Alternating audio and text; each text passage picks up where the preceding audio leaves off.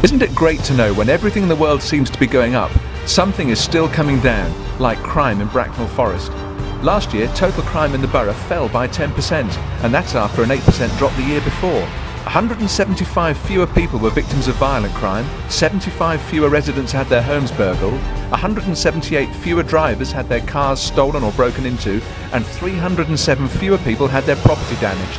Overall, crime in Bracknell Forest is at its lowest level in more than 10 years. Bracknell Forest, safer, cleaner and greener.